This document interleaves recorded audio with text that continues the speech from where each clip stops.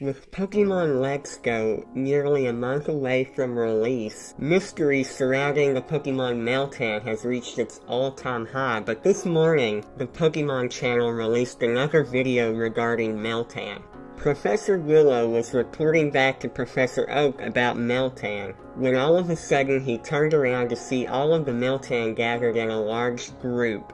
Baffled by their recent behavior, Professor Willow turns to observe them when, much to his surprise, they actually start to evolve, revealing the new Pokemon, Melmetal, which essentially looks like a beefed up version of Meltan, if Meltan were to start going to the gym, practically.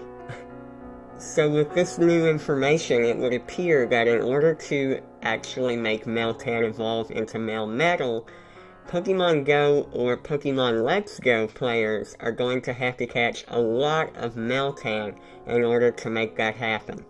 The exact number isn't quite certain just yet, but after one look at Melmetal, I think we can both agree that it's definitely going to be worth it. Are you excited about Melmetal? Be sure to let me know in the comments, and if you want to stay up to date on Pokemon Let's Go and everything in between, please subscribe to our YouTube channel and turn on notifications. We will be covering Pokemon Let's Go all the way up until launch, and then after launch, we will cover it even further by doing Let's Plays and helpful videos to help you become the best trainer in the game.